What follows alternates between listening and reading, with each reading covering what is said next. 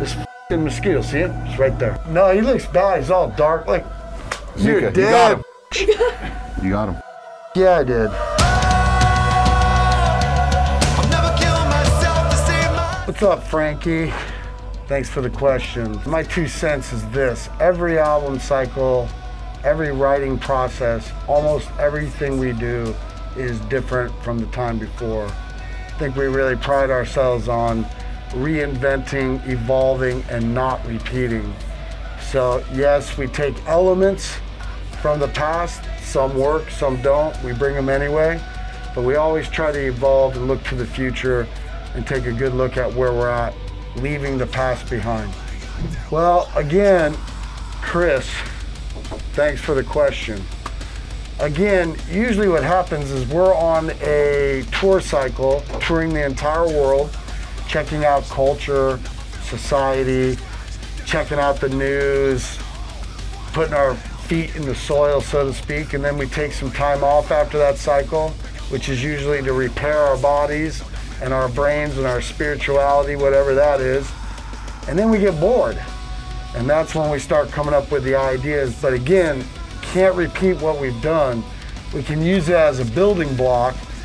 And when it comes to the stage setup, there's a lot of what didn't work in the past. So we try to rebuild to work better for ourselves, more efficiency, so there's less stress and more time to play and have fun.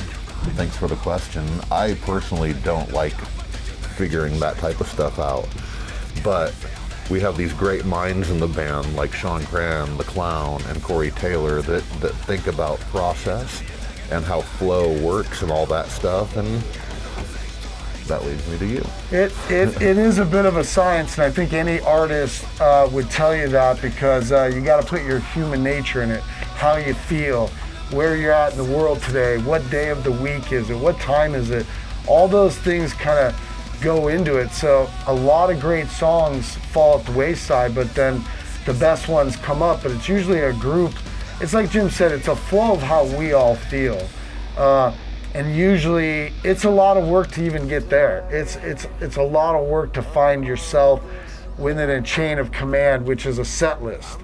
And but it has to be done, and it is hard to do, because again, we have a lot of other stuff. Like we have breaks in between songs, we have pyro, there may be implemented ideas like marching snares or other things, changing tunings of guitars. There's a lot that goes into it besides just putting songs in an order. So it takes several weeks to hone it down and make sure everyone's comfortable with what we have to do and display. So it's a lot of fun, but it also can be a nightmare.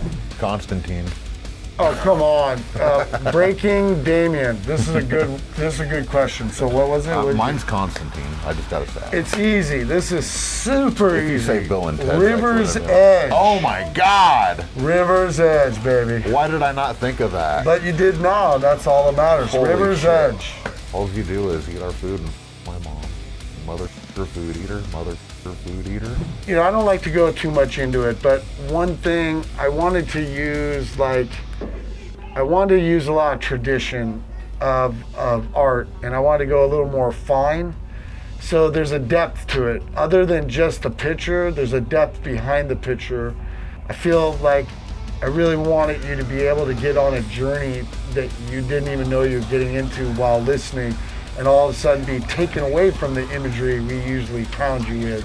Usually we interject. This is supposed to be like a deep blue ocean that you fall into and find yourself in and try to get yourself out. And if anything shows itself within that darkness, you know, it's terrifying. So it's kind of a lure a little bit, you know, but it's a swirling lure of deepness and emotion, and it's a little bit more fine art.